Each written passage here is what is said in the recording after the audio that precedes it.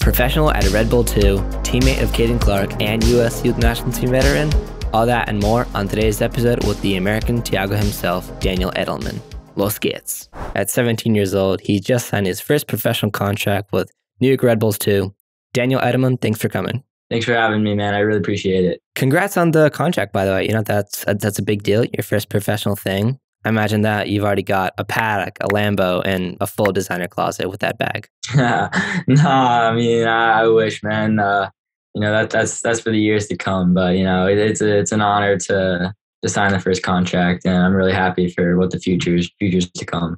What's the plan that New York has laid out for you now that you've signed professionally and have a full season ahead of you? Yeah, definitely. It's going to be an exciting season. The plan is to play with RB2 this season, and try to make playoffs and do the best I can and perform really well with the team. And then obviously the goals for next year and the future are to get that first team deal, and then eventually make my way to Europe. For this specific 2021 season, what are you hoping for? Definitely to make an impact on the team, and that's I've never been a true goal scorer in my life or an assist, but I think this season for me, big goals are mine are scoring goals and getting assists for the team, even though I'm playing a defensive midfield position. Do you envision that things are changing and will be different now that you've signed professionally, or is it sort of just day by day and keep going how you are? How I look at it is just day by day, and really just focus on training and getting on the field and doing it every single day. And you can't take a day off because, this is the pro life right now. This is a job. It is a little bit different being a professional athlete now in the days of COVID, but have you noticed maybe a little bit different things being in the media you've taken, interviews and such like that? Are things a little bit different or not really? I wouldn't say that they're completely different. I'm sort of still looking at everything the same way. I mean, it's definitely like a nice feeling now to know that like I'm a professional, but still gonna respect everyone's messages or anyone that reaches out to me, and give them their best advice or whatever they have to say to me. You were the number 75 for Red Bulls. Is there a meaning behind that? There's no true meaning behind the number 75. It was my last season for the USL. It was just my number, and for this season, I mean, I had the choice to pick a number, but I wanted to stick with 75 because that was my first number, and it was really special to me. You can be like Trent Alexander-Arnold. Have your own 66, 75. Just one of those cool numbers that you don't often see. Exactly. Numbers, yeah. Mm-hmm. From rec leagues to Red Bull Arena, you've done it all, and you continue to move on a path upwards. Would you have done anything differently to where you are today?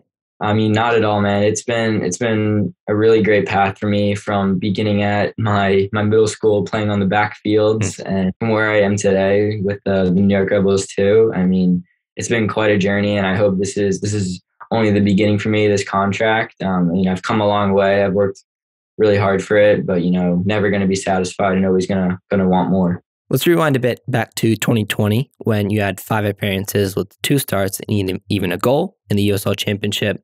What a moment in your career having that time in the championship. That was a special moment for me. I was just super happy with the goal against Philly Union too. That night, it was just earlier in the day, I hadn't even known that I was gonna be starting in the match. So that kind of caught me off guard. And then to go and score a goal in that game, that just it put everything together and really, really showed me that like this is what I want to do in my life. What's running through your mind in that moment when you slot that ball past the goalkeeper for your first goal in the USL Championship? Yeah, I mean, when so Jake LaCava had played me through, great ball from him, and I took my touch forward to goal, and I looked across the box, and there wasn't really an option. So I was like, hey, this is my chance to go to goal here, and went right through his legs. Hey, goal's a goal. Mm-hmm. But I was just honestly just wanted to aim it for a corner. Ended up just trying to get it on frame, and lucky enough that it went in, and got a good little knee slide in the corner, celebrate the first goal. You did have 5 appearances in the first 6 games of when USL came back, and the championship did. However, you wouldn't play again for the rest of the USL season. At this time, where you moved back to the academy, sort of out of the Red Bull 2 side? So I mean, I wasn't like obviously I wasn't a signed Right. Rebels 2 player, so I actually had a season-ending injury. Okay. I had a muscle injury. Mm. So I wasn't on the injury report. But yeah, I had injured a muscle in my quad, so I was done for the season. A player that did make waves at Red Bull and is making waves today, Caden Clark, someone who you crossed paths with while playing with the second team. As someone quite similar age to you, I believe he's like maybe in a month of your birthday, something like that. I'm a month older than him. Yeah, okay, there it is. There you go. Did you ever get to know Caden? Yeah, I got to know Caden really well. I've known him for a long time actually. We in 2017 we had went to Spain together for the 2017 ID2 national selection tour. We entered the MIC Cup. It was the Mediterranean International Cup. I mean, teams like Barcelona, Espanyol, Inter Milan were all participated in the tournament, and me and Kate were on the same team, and we really got to know each other well there during the tournament. We had lost to Inter Milan in the quarterfinals in penalty kicks, but I mean, I got to know Caden really well during that trip, and that trip was really special, and it was awesome. What makes Caden's game so special? Yeah, Caden, he was super fun to play with. It's super important to have a good connection with another midfielder, someone that gets positional awareness. But I mean, for him, it's just finding those pockets behind an opposition's defensive midfielders. He just gets into such good spaces that it's super easy for as a six to just get on the ball and you can look your head up and find him in between the gaps. He's just going at players and super composed and silky smooth on the ball that, when he gets on the ball, something's going to happen. Do you have any insider bits maybe about Caden or the teammates on this team that, little stories and stuff like that? A little story for Caden. I mean, it's nothing much, but I mean, we were at the hotel during the tournament, and I mean, we had great meals, a buffet style for dinners and stuff. And I mean, the kid would just eat as many of the desserts as possible that were offered at the buffet every night, and I just thought that was super funny. With he just didn't care. He was all in it for the desserts. Nice. Maybe that's the secret sauce to give you that extra bit of pace when it matters. Switching gears back into the U.S. youth national team talk. You have a few caps with the under-16s. How did you reflect on your time with the U.S. camps? Yeah, I mean, first of all, it's just an honor to be at these U.S. camps. You're wearing the badge. But the camps that I went to, they've been super fun, and the level is extremely high. It's super competitive. Everyone's fighting for a spot here. There's a bunch of guys that are called into camps who want to be on the team. But I mean, the experiences that I've gone overseas and with the Nike friendlies, they've truly impacted, my development and my play and performance and my growth. How close have you gotten with this age group, with this pool? Yeah, super close with the guys. Whether that's at team meals or hanging out at hotels, and we're able to have banter with each other, but also take it everything seriously, and everyone's backing each other up, and we're always going to be there for each other. As someone you are directly involved with the next generation of U.S. talent, what do you believe that sets you apart from previous eras? Yeah, definitely in previous eras, there's sort of been like attraction towards, maybe the taller guys, the bigger guys, the faster guys. I think that what I can offer to the U.S. national team pools and camps is just sort of encompassing all of those attributes. Not always I'm still developing, I still have a slender frame, but I mean, you just got to think faster, wanting to win more, and the passion that I can bring and getting on the ball, even if the physical side won't be there. In the pool itself, are there any maybe weird mannerisms or, again, insider bits of your teammates? I think Moses has a routine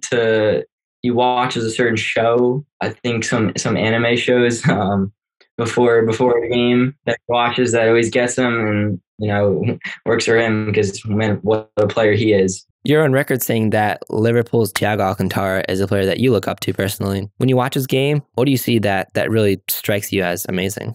Definitely with Thiago, it just has to be his ability to turn on the ball, how quick he is, and like how low he gets to the floor, because it's definitely difficult as a six, when you get the ball from a center back or goalkeeper, when there's a man on your back, what are you going to do with the ball? And he just seems to always have an answer and always so composed on the ball and can really set the tempo of a game just because of his incredible technical abilities.